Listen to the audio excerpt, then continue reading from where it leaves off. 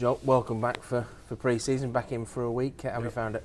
Yeah, it's been good. It's been tough. All the young boys have been, real good, and training's been well. So yeah, it's good to be back. Since the end of last season, you've been awarded the number 6 squad number. How do you feel stepping into Magsy's boots?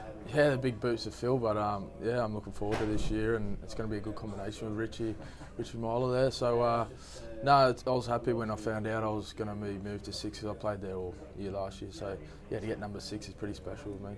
Does that feel good, the fact that you can have a full pre-season? Like you took over during the year last year, but to really get that partnership with Richie in the pre-season? Yeah, definitely, because last year I didn't know where I was playing, and I just got put in there. So to have a good full pre-season and training there and training with the team like at 6 is it's big for me. It's going to be an exciting year. You had a decent break back home in Australia. Been home for a while. Do you enjoy it? Yeah, it was real good. I had a bit more time off, and the kids loved it, and Mrs loved it. So yeah, it was good. In terms of this year, obviously ran second to Cass last year. Great finish at the end in the grand final.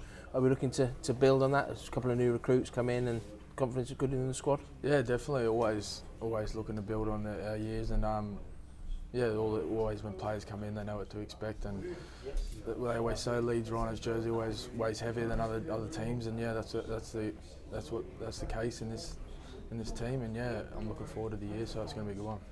Everyone's excited about what you did at standoff last year. Do you think you can get even better next year with now having last year under your belt now? Yeah, definitely. I've got a lot to learn. I'm still learning and growing as a player, and yeah, I'm looking forward to it. So it's going to be a good year, and yeah, I've been training hard, so yeah, it's going to be a good year.